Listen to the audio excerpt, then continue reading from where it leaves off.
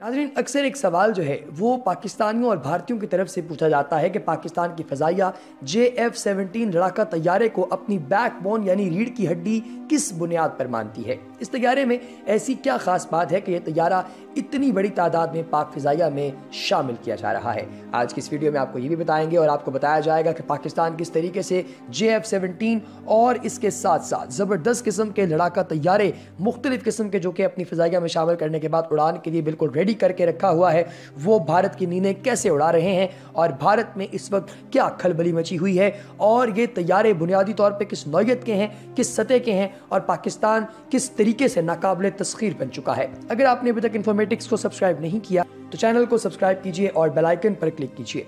असल में 1990 के बाद जब पाकिस्तान को मगरिब की जानिब से पाबंदियों का सामना करना पड़ा तो पाकिस्तान ने यह फैसला किया कि उसे मुल्की सतह पर लड़ाका तैयारे बनाने की ज़रूरत है। लिहाजा पाकिस्तान ने चीन की मदद से JF-17 फाइटर जेट प्रोग्राम शुरू किया और चीनी इंजीनियर्स की महारत से फ़ायदा उठाते हुए पाकिस्तान ने बहुत कम अरसे में दुनिया को अपना लड़ाका तैयारा बनाकर दिखाया।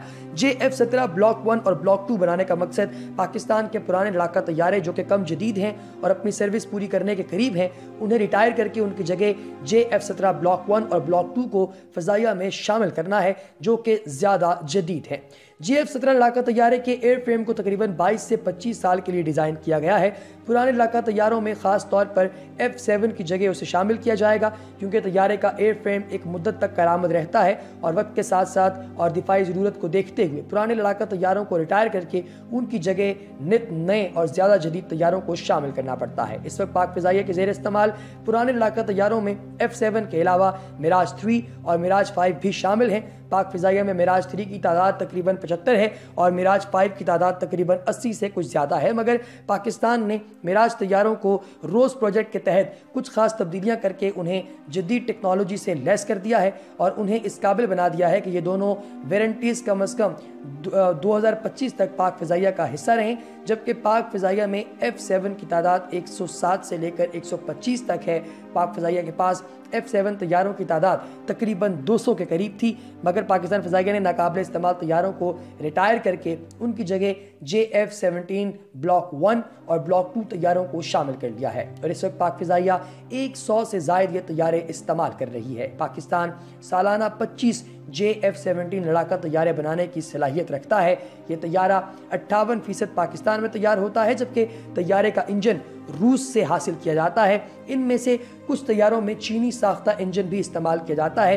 पाकिस्तान इस वक्त लगातार F7 लड़ाका तैयारों की जगह नए और उनसे ज़्यादा जदीद JF-17 तैयारे शामिल कर रहा है, मगर अक्सर लोग जो इन तैयारों के बारे में ज़्यादा नहीं जानते अक्सर ये सवाल करते हैं कि पाक फ़ज़ाइया के JF-17 मुसलसल बनाने की क्या वजह है, ऐसी क्या खूबी है इस तैयारे में जो कि पाकिस्तान इस तैयारे पर एतमाद करके मुसलसल अपनी फ़ज़ाइया में शामिल किया जा रहा है। तो मेरे भाइयों, आज मैं आपको बताता हूँ कि पाकिस्तान ऐसा क्यों कर रहा है। फिलहाल F7 की जगह ब्लॉक 1 और ब्लॉक 2 ले रहे हैं। F7 के जरिए पाकिस्तान की फ़ज़ाइया ने माजी में बहुत सी कामयाबियां समेटी हैं, मगर मौजूदा दौर में ऐसे तैयारे कामयाब नहीं हैं और इस वक्त F7 की जगह ब्लॉक 1 और ब्लॉक 2 को शामिल करना ही बेहतर होगा क्योंकि F7 लड़ाका तैयारे ज़्यादा फासले तक फ़ज़ा से फ़ज़ा और फ़ज़ा से ज़मीन और फ़ज़ा से समंदर में मार करने वाले मिसाइलों से लैस नहीं हो सकते। F7 के रेडार की रेंज बहुत कम है, जबकि JF-17 लड़ाका तैयारों का रेडार सिस्टम बहुत जदीद है और ज़्यादा फासले तक देखने की सलाहियत रखता है। JF-17 जो 17 लड़ाका तैयारे हैं उनको F7 के मुकाबले में ज़्यादा फासले तक फ़ज़ा से फ़ज़ा, फ़ज़ा से ज़मीन और फ़ज़ा से समंदर में मार करने वाले मिसाइलों से लैस किया जा सकता है। F7 लड़ाका तैयारे के हवाले से मज़ीद कुछ तफ़सीलात भी आपसे शेयर करना चाहूँगा ताकि आपको ये समझने में आसानी हो कि इस लड़ाका तैयारे की जगह किस कदर जदीद और मयारी लड़ाका तैयारे को शामिल किया जा रहा है। F7 तैयारे को कम फासले तक मार करने वाले मिसाइलों से लैस किया जा सकता है। ये मिसाइल फ़ज़ा से फ़ज़ा में ही इस्तेमाल होते हैं। F7 को जहां तक मैं जानता हूं किसी भी एंटीशिप या फ़ज़ा से ज़मीन पर मार करने वाले मिसाइल से लैस नहीं किया गया। इस तैयारे को ख़ास तौर पर दुश्मन के तैयारों को इंटरसेप्ट करने के लिए डिज़ाइन किया गया था, जो कि अपने दौर का बेहतरीन इंटरसेप्टर रहा है।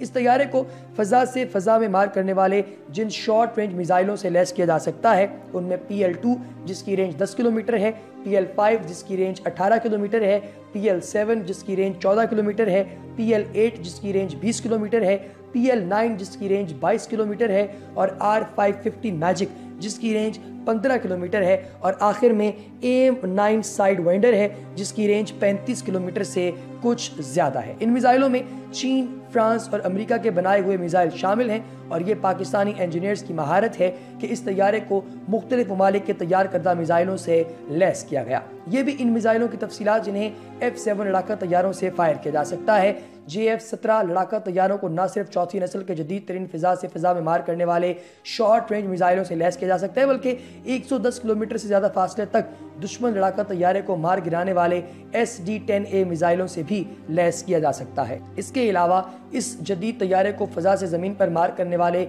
3 तरह के बेहतरीन एंटी रेडिएशन मिसाइलों से भी लैस किया जा सकता है, जिनमें मार-1 और 2 चीनी साख्ता CM-102 और LD-10 शामिल हैं। मार-1 ब्राजील का बना हुआ है जिसकी रेंज तकरीबन 100 किलोमीटर है। चीनी साख्ता LD-10 की रेंज 80 किलोमीटर बताई गई है, जबकि CM-102 की असल तफसीलात खुफिया रखी गई हैं। यहाँ आपको इस बात से आगाह करना चाहूँगा कि एंटी रेडिएशन मिसाइल दुश्मन के रेडार को तबाह करने के लिए इस्तेमाल होते हैं। ये मिसाइल रेडारों की रेडिएशंस का ही पीछा करते हुए रेडार 1 तक जा पहुँचते हैं। इसके अलावा JF-17 लड़ाका तैयारों को फिजा से जमीन पर मार करने वाले रात-1 और रात-2 स्टेल्थ मिसाइलों से भी लैस किया जा सकता है। रात-1 की रेंज 350 किलोमीटर है, जबकि रात-2 की रेंज 550 किलोमीटर है। ये दोनों मिसाइल एटमी हथियारों से भी लैस किए जा सकते हैं। JF-17 लड़ाका तैयारों को बेहतरीन और ज्यादा फासले तक मार करने वाले एंटी शिप मिसाइलों से भी लैस किया जा सकता है, जिनमें सुपरसोनिक मिसाइल CM-400AKG जिसकी रेंज 400 किलोमीटर तक हो सकती है और सबसोनिक C-802A जिसकी रेंज 180 किलोमीटर तक है शामिल है। ये सब मालूमात जानने के बाद आप इस बात का अंदाजा लगा सकते हैं कि पाक फिजाइया F-7 की जगह JF-17 को शामिल करके किस कदर मजबूत हो जाएगी। इस वक्त ये तैयारे भारतीय फिजाइया के तेजस, मिराज 2000, मक 21, मक 27, जैगुआर तैयारों को बासानी मार गिराने की सलाहियत रखते हैं। इसके अलावा पाक फिजाइया अपने इस लड़ाका तैयारे को वक्त के साथ साथ और दिफाई ज़रूरत के पेश नज़र इसकी अपग्रेडेशन कर रही है। JF-17 लड़ाका तैयारे को जिस तरह चाहें अपनी ज़रूरियात के मुताबिक बना सकते हैं। ये चौथी नस्ल का बेहतरीन लड़ाका तैयारा है जो हर तरह के हथियारों को इस्तेमाल करने की सलाहियत रखता है।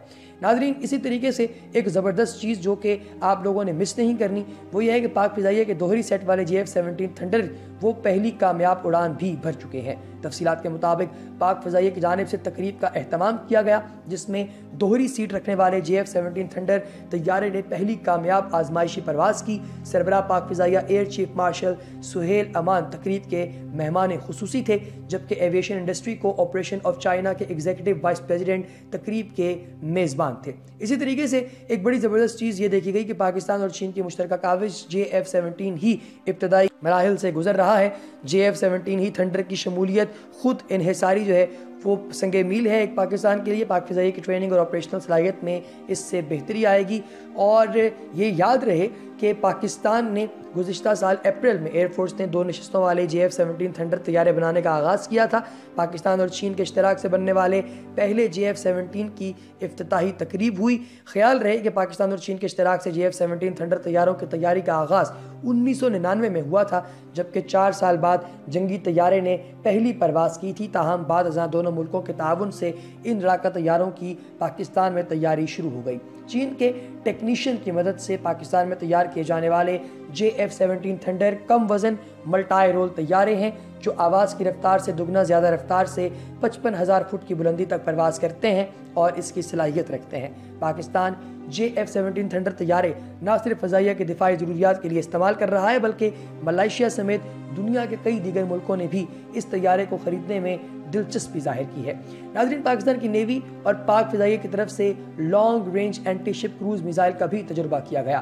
पाक नेवी और पाक फिजाइया ने ज़्यादा फासले तक मार करने वाले एंटी शिप मिसाइलों के कामयाब तजुर्बात किए हैं। यह मिसाइल चीन से हासिल किया गया था जो कि C-808 है। इस मिसाइल को पाकिस्तान ने भी फ्रेगेट F-22P اور اس کے ہدف پر داغا گیا ہے اسے۔ اس کے بعد اس میزائل نے انتہائی کامیابی سے ہدف کو تباہ کیا۔ پاکستان نیوی نے چین سے فریگیٹ سے فائر ہونے والے 70 سے زیادہ میزائل حاصل کر رکھے ہیں۔ آج کے میزائل تجربات میں سب سے بڑی اور اہم بات یہ ہے کہ پاکستان کے بنائے ہوئے لڑاکا طیارے نے بھی اس لانگ رینج میزائل کو داغا۔ JF-17 لڑاکا طیارے سے اس میزائل کو فائر کیا گیا، جس کے بعد میزائل ٹھیک ہدف پر گرا۔ اس میں دو اہم باتیں یہ ہیں کہ پاکستان JF-17 طیاروں کی نہ صرف تعداد میں اضافہ کیا جا رہا ہے بلکہ اس طیارے کو جدید سے جدید تر ٹیکنالوجی سے بھی لیس کیا جا رہا ہے۔